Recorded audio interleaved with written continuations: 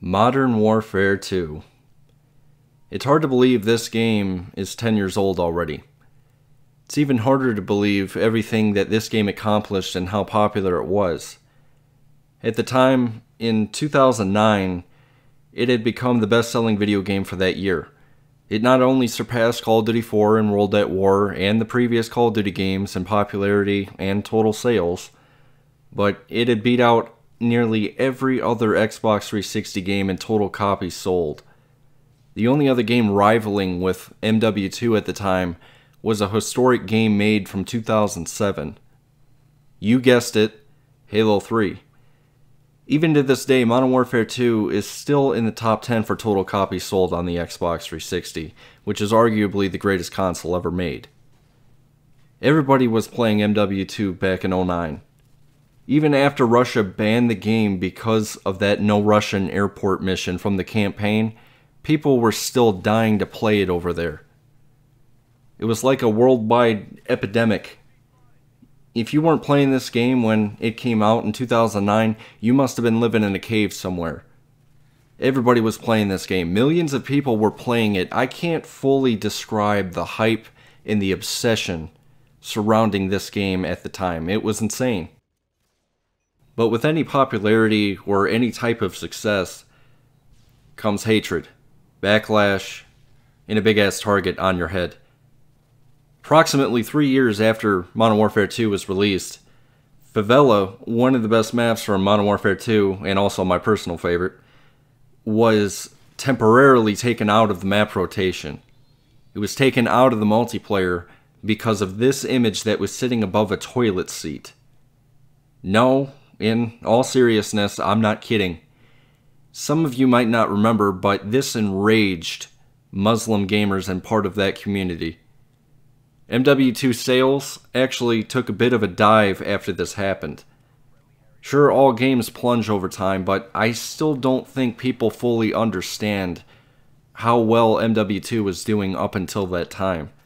I firmly believe if that did not happen, Modern Warfare 2 would have been the best-selling first-person shooter game of all time. That's no disrespect to Halo 3 and some of the other shooter games, but let's be honest. Modern Warfare 2 took things to a whole new level.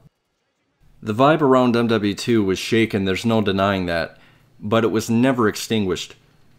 Still to this day, when you ask anyone that's played this game, hey, what's the best game you ever played? It sure as hell doesn't take too long before this game spits out of their mouth faster than a used piece of juicy fruit. This game had one of the best campaigns not only in Call of Duty, but in the history of first-person shooters. And it had an even better multiplayer, the best out of all the Call of Duty games.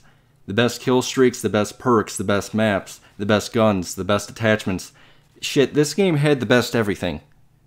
They went bigger, better, and louder with everything. This game said fuck your feelings. I mean, even the explosives. Can you name another game that had better explosives? I didn't think so. The Javelin from MW2, hearing one of those go off and not knowing where it's going to land, and if you mixed it with the perk Danger Close, that was a lot of madness right there.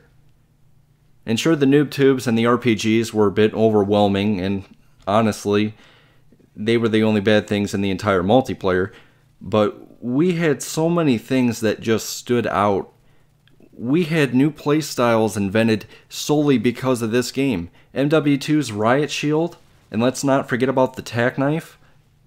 That was all new to the series. When you think of running around with a tack knife, you think of this game. As we look back, nobody did it better. Modern Warfare 2 will forever be the golden game of the series. Of course, right next to World at War and Call of Duty 4 and maybe Black Ops 1 for the multiplayer, that time frame when companies cared more about the quality of the product that they were putting out will probably never be replicated again. In today's world, it's the exact opposite, especially when it comes to video games. It's all about the money and quantity, not quality. And sure, by no means was this game perfect. That's not what I'm saying. Nothing is. It wasn't perfectly developed, but you know what? It had a fan base that blew it up bigger than any other. That is what sets this game apart from the others. I used to spend countless hours playing this game. I would play this game for over 24 hours straight at a time some days. I think I played it 31 or 32 hours in a row at one point. And this was all well before I started doing YouTube videos or before I started live streaming. I was just having a good time with my buddies and we lost track of time because of how good this game was and how much fun we had playing it. And just speaking for myself, I haven't recaptured that feeling again.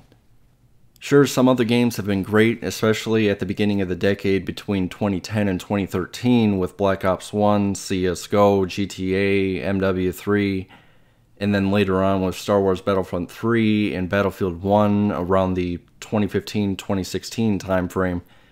But none of those remind me of how much fun Modern Warfare 2 and also World at War were back in the good old days. Nothing quite reaches that cocaine crazy level like those two games did. I can't play another game for about 30 hours straight. It's just not within me to do that on any other games. And honestly, those two games are probably the only ones where I can start playing them and most likely be in a better mood by the time I'm done playing them.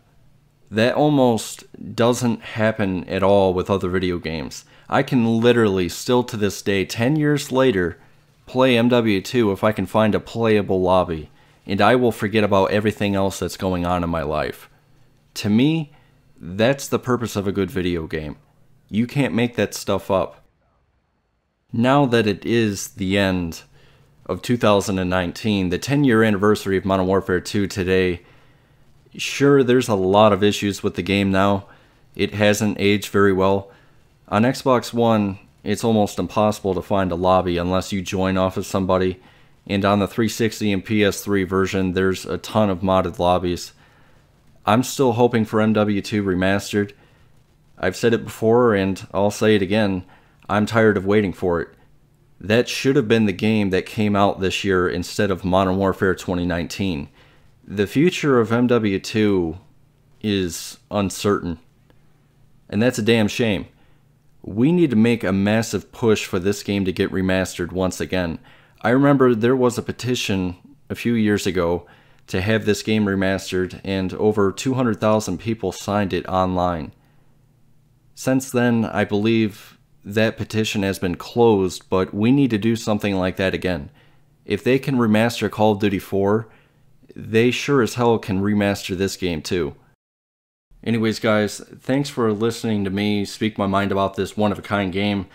Still to this day, I can't believe that a picture above a frickin' toilet seat upset more people than a mission where you kill a bunch of innocent Russians. But anyways, let me know what your thoughts are in the comment section below. Happy 10-year anniversary to the greatest game ever made. Long live Modern Warfare 2. Thank you for watching. I'll catch you later.